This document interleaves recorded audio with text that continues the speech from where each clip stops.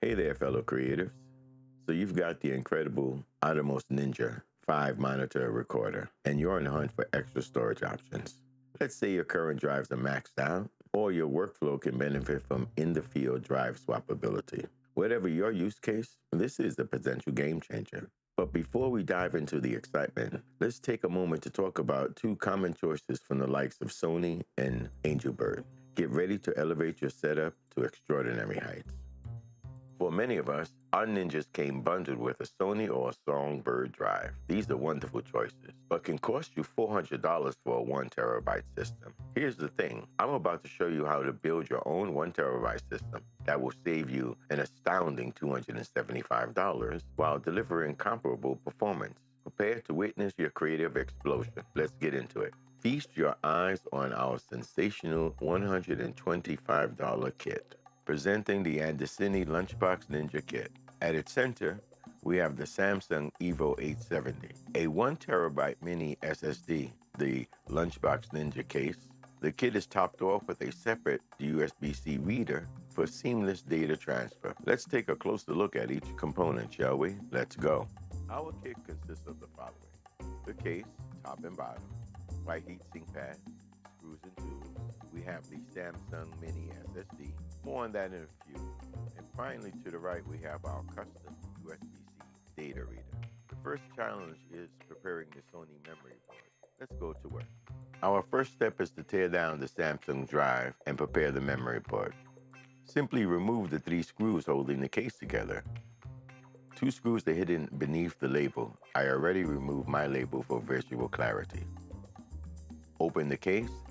Gently extract the memory board inside. Custom cut the heatsink pad and cover both sides of the memory board to ensure optimal performance of your system.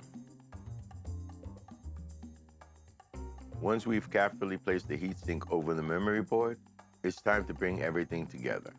Once we've carefully prepared the memory board, it's time to bring everything together inside the sleek aluminum case. Carefully position the memory board. Secure it with the provided screws and tools.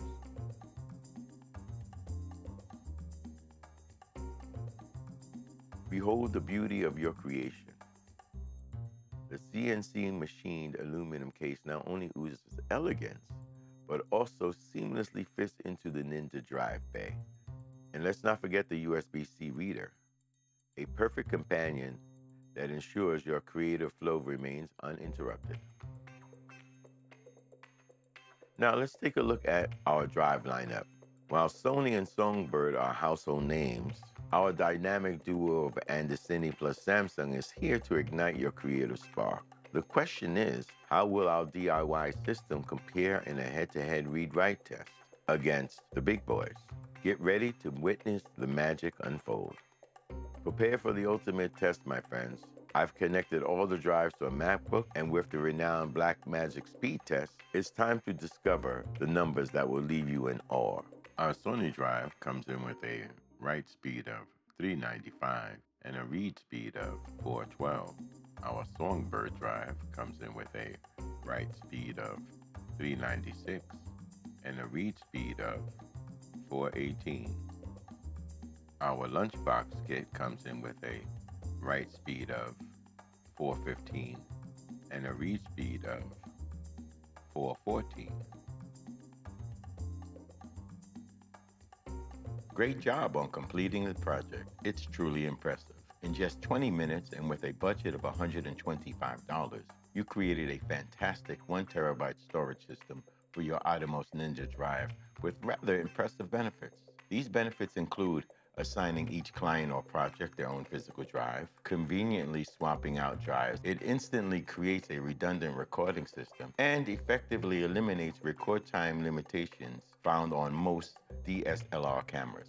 Let's take it to the next level and share your success with the world. I invite you to join me on social media where we can connect with other like-minded enthusiasts and professionals in the field. Let's continue to learn and inspire each other. Thanks for watching, and I hope you can join me on the next adventure. It's been a pleasure being your host. I'm Estefano, the Record Man. Let's keep pushing the boundaries of creativity and technology together.